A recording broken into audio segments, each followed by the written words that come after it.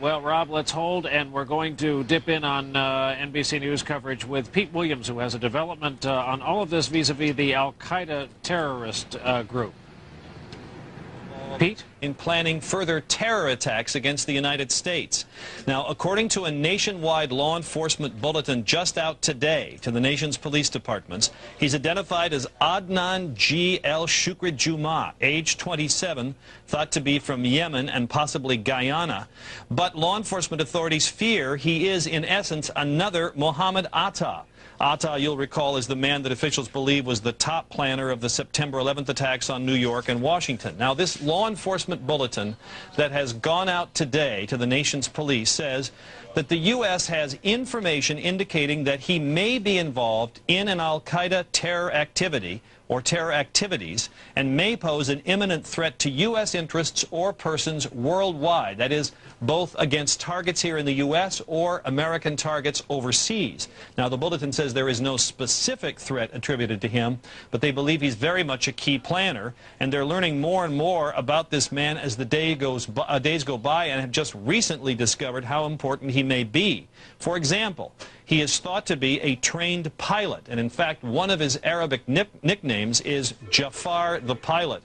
U.S. authorities believe he was in the United States after September 11th, after the 9/11 attacks, and they don't know where he is. He could be here, he could be anywhere in the world, and they're hoping that they'll get cooperation from law enforcement authorities worldwide in trying to find him. But they put a very high priority on finding this man, el-Shukrijumah, because he is a potentially key figure, they say, in any further plans to attack the U.S., and they say this information has been verified by captured al-Qaeda operatives who've been interrogated by the U.S., Tom. Pete, let me ask you a couple of follow-up questions. How do they think he got in here in the first place? They think he got in, well, he tried to come in legally. Now, whether he actually did so legally or not, they don't know, but he travels with a multiple number of passports from Canada, from Guyana, from Trinidad, from Saudi Arabia. He has a long list of aliases, and they say he is a very good English speaker. One investigator told me today that he speaks English with no Arabic accent whatsoever. And so he is adept at passing as someone from various parts of the world. So it's believed that he traveled into the U.S. Whether he did so legally or not, I don't know, because I don't know if he was using a legal passport and his real name at the time. And Pete, he sounds pretty radioactive to me. Have they not been aware of him before? Williams, breaking this story today about this Adnan el-Shukrijumah, and before we can talk to Pete, I'd remind our audience that General Wayne Downing's last job was as the President's chief counselor on terrorism. And General, this character was familiar to you. Tell us about him. Well, certainly not him as an individual, but he with that capability.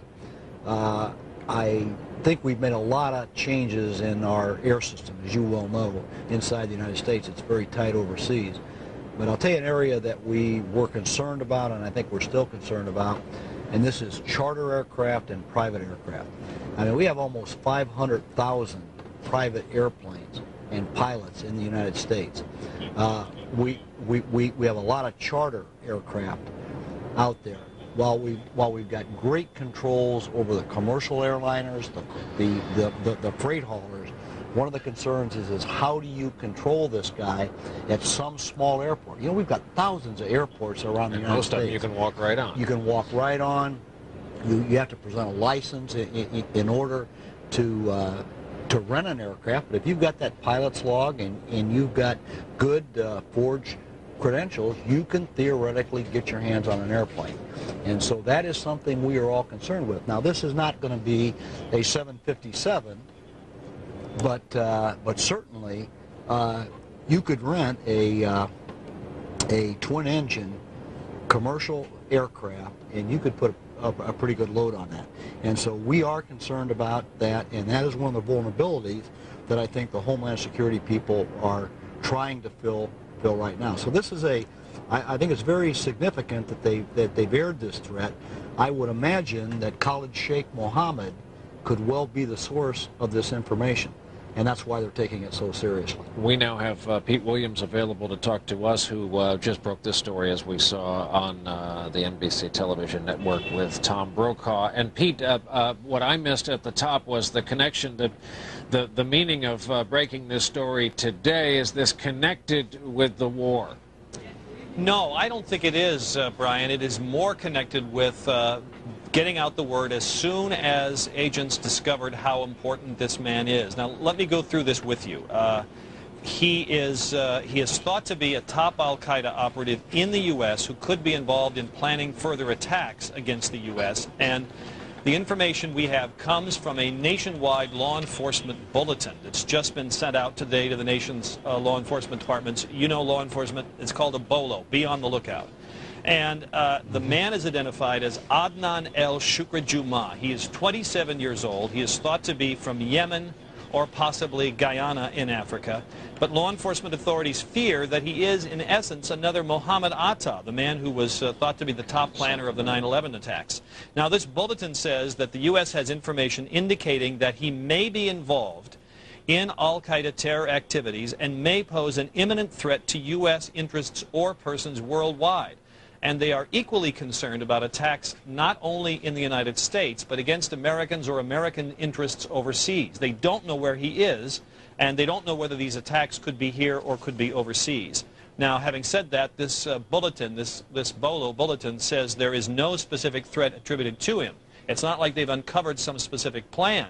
It's rather they've discovered that he is a key al-Qaeda planner. Now, the FBI is learning more about this man and has just recently discovered how important he may be. For example, Brian, he is thought to be a trained pilot. And as a matter of fact, one of his Arabic nicknames is Jafar, the pilot.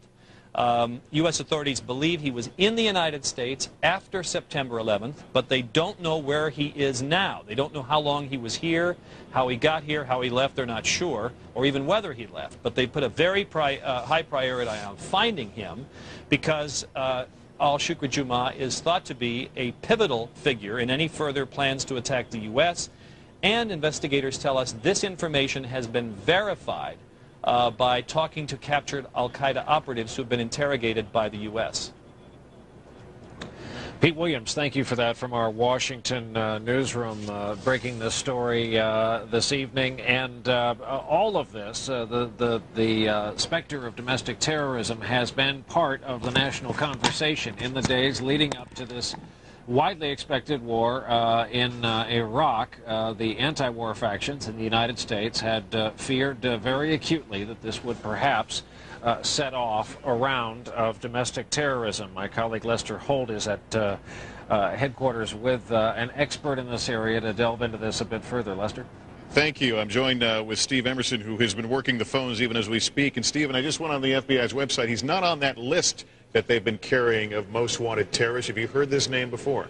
I've seen his picture before. His name has actually been cited in a previous FBI warning issued earlier this year, referencing a Pakistani who they thought came into the United States before 9/11. One of his nom de guerres or aliases was Jafar al-Tayyar, also one of the same aliases used by this person that Pete Williams has just pointed out may be in the United States. I've just learned that a similar sounding person with the same name and the same date of birth owns property in Florida and was at least in the United States in the year 2002. So the information may be quite recent in terms of identifying him as either being part of some type of plot or in terms of the intelligence that said there's a need to put out this information now. But what about his relative rank in the al-Qaeda structure? Has he been previously known to be as influential or as big a fish as he seems to be now? From what I understand, he was known as the pilot. He was known with a group of people that were connected to some radical Somalis and Yemenis, and that he was not, however, in the senior leadership of al-Qaeda, but certainly somebody who had been trained as a pilot and could have been, let's say, a mid-level operative recruited by al-Qaeda to carry out an operation. Look, Mohammed Atta and the others before 9/11 were not on our radar screen either. They would have been considered not even mid-level operatives for al-Qaeda before 9/11. And while there have been arrests and detentions in this country post-September 11th, we haven't heard about that many big known al-Qaeda operatives in this country, have we? No, in fact, if he is in this country and could be found, that would be the biggest arrest, obviously, since 9/11, of anybody connected to al-Qaeda in the United States. There may have been some surveillance, and I'm not sure. The government obviously wants to be careful about what it releases, but clearly there are roots in the United States. The only question is, and as Pete reported, is whether he's here right now.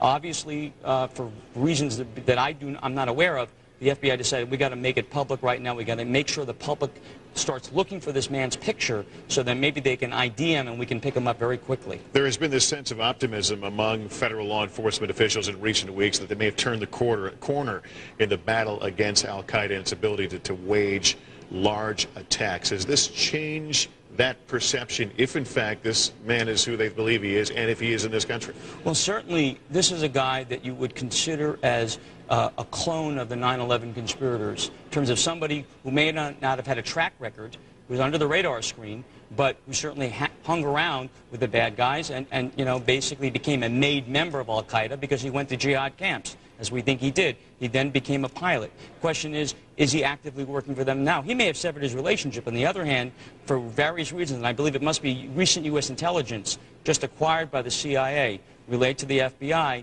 suggesting that this guy is still connected to al-Qaeda and may be planning or involved in some type of plot against the United States. And the word is, be on the lookout. Adnan Gulshair is the man that the FBI now looking for. Steve Emerson, thanks for coming in, sharing your expertise. Let's go back now to Brian in Kuwait City. Brian?